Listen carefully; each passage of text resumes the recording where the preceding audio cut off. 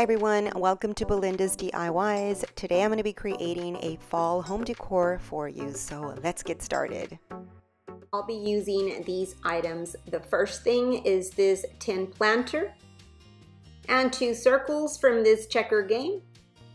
And I'll also be using this scarecrow with this welcome sign, and this is a fall decor from Dollar Tree. 2 pieces from this tower game. Some Waverly chalk paint in the color white, and this other acrylic paint in the color burnt umber. And I'll be using the stick from this shovel, and I'll be using 2 of them.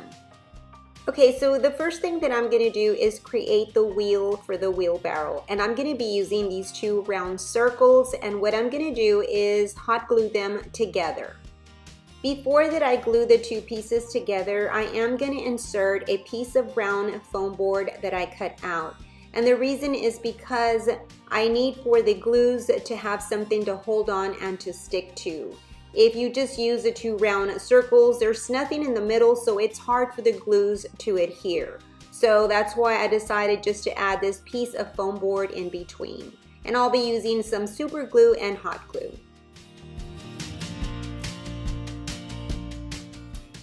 Okay, so now that I created my wheel, I'm gonna go ahead and put that aside for now.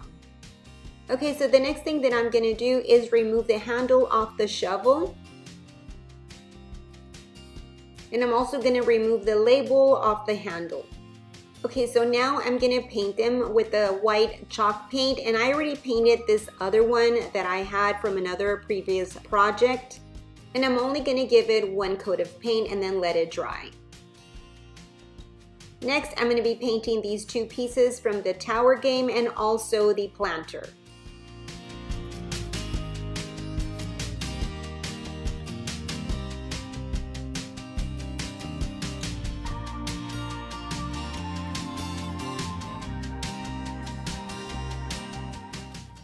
Okay, so the paint is dry from all my pieces, and I did just give them 1 coat of paint.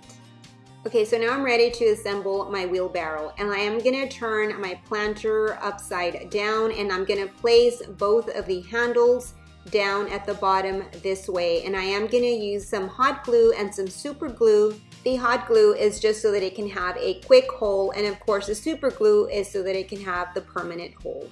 So I'm gonna start with the super glue first, and then I'm gonna go on with the hot glue, and I'm gonna put a generous amount of hot glue. Because there is a gap between the handle and the planter, I want to fill that gap, and that's why I'm going to use plenty of hot glue.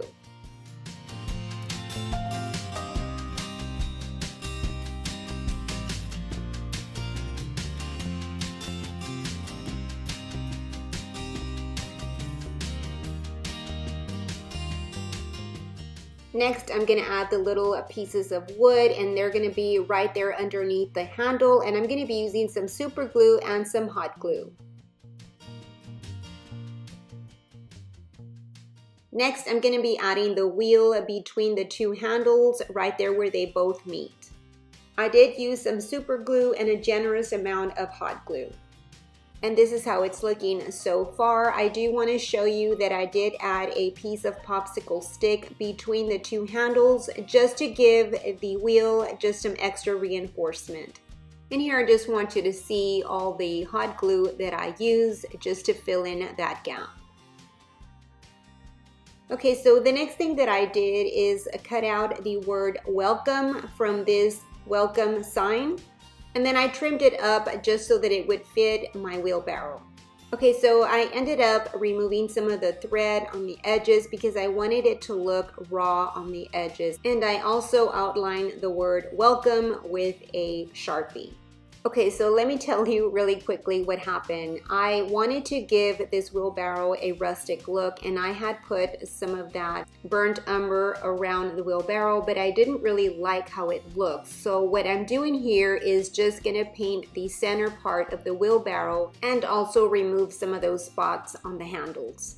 Okay, so now I went ahead and I added some of that burnt umber on the edgings on the top and the bottom.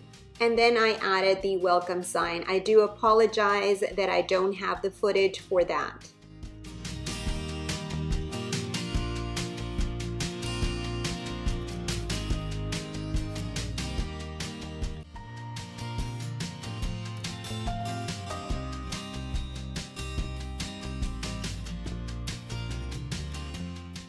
that is it for this video. I hope that you enjoyed it. If you did, please give me a big thumbs up and also share. I'd really appreciate it.